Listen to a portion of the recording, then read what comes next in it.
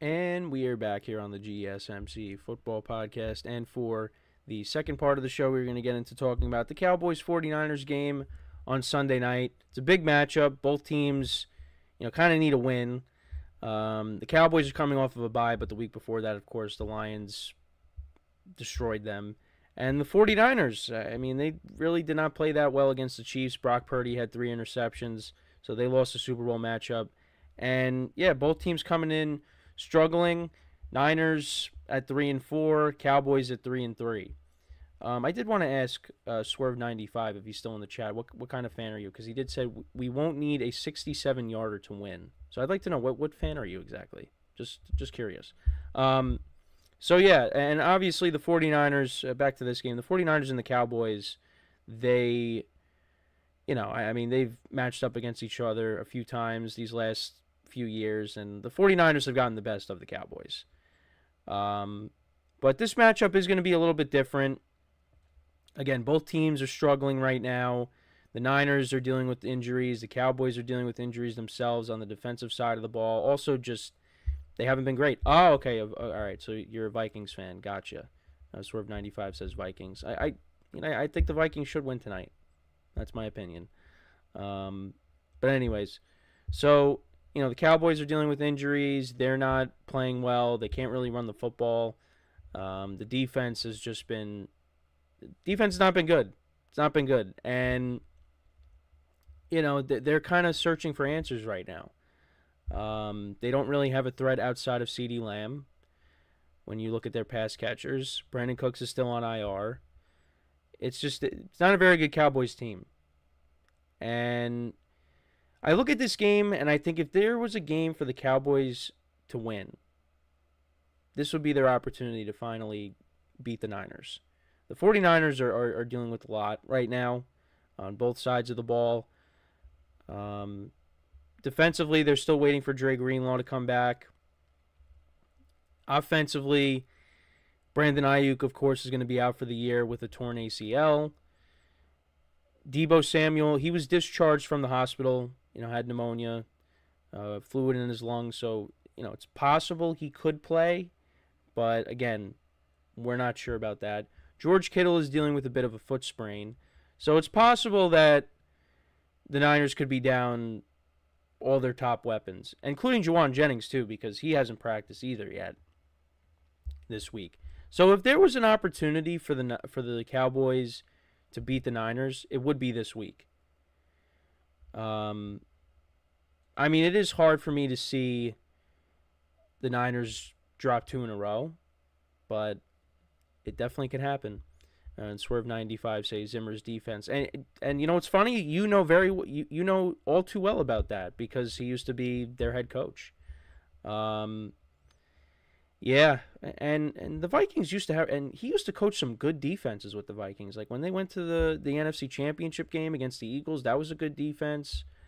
Even though it did get shredded in that championship game, but and I don't mean to bring that up.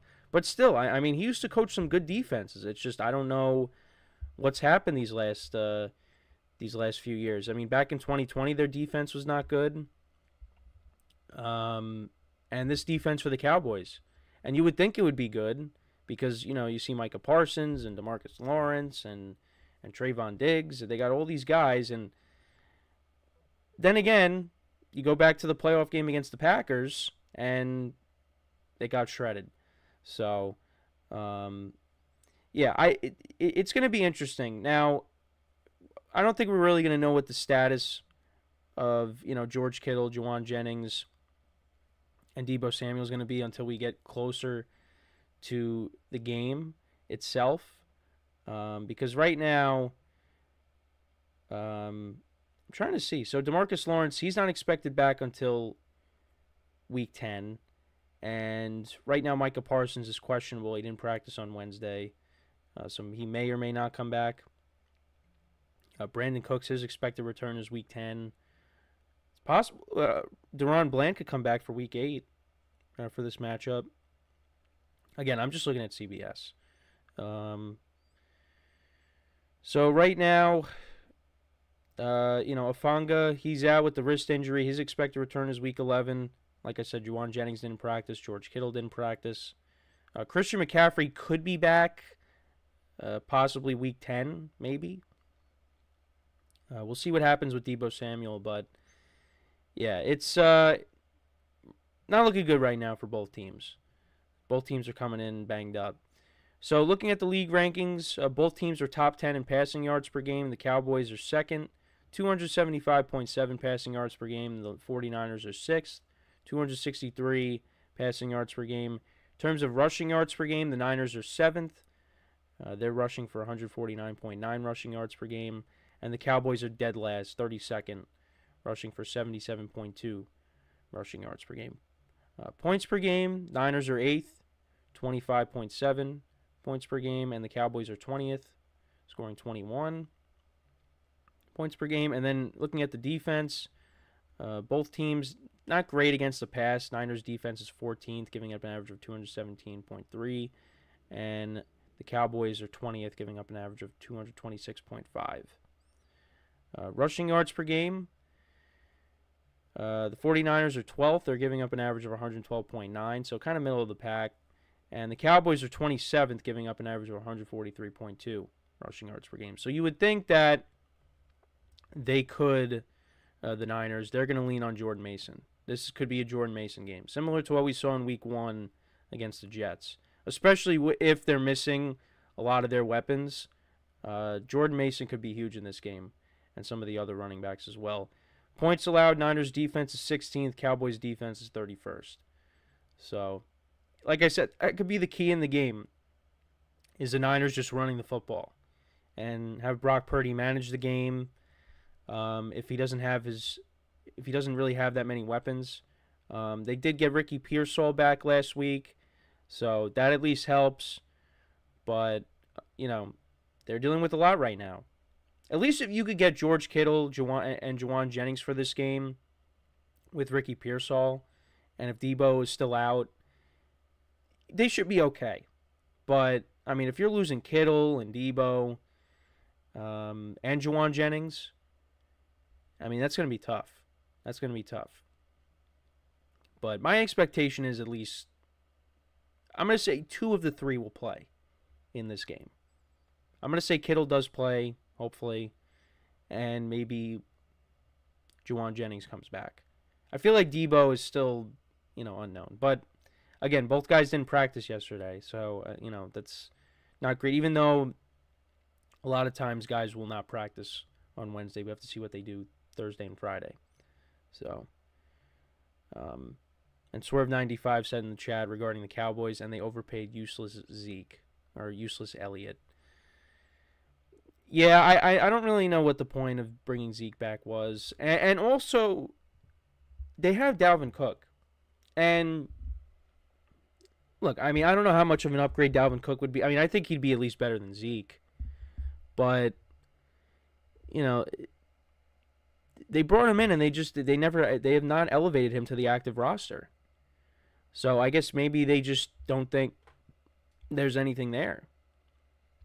Even though I keep seeing things that Mike McCarthy says, like, oh, he looks good, he has a chance to, make the roster. I'm pretty sure I've seen that, but it just has not happened. The Cowboys are one-dimensional right now. And but they don't have another threat outside of CeeDee Lamb.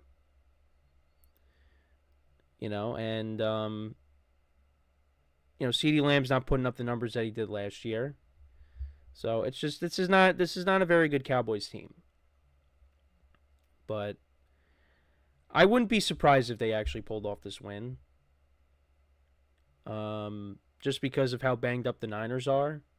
But I'm still going to lean towards the Niners in this game. I think depending on who plays and who doesn't. Because if they have, they get their guys back, some of their guys back for this game. Like, at least if they have Juwan Jennings in this game and George Kittle, I think they're all right. Juwan Jennings had a big game, if you remember, against the Rams. And that was basically Brock Purdy's number 1 weapon. They got Ricky Pearsall back. We'll see what kind of player he is for them.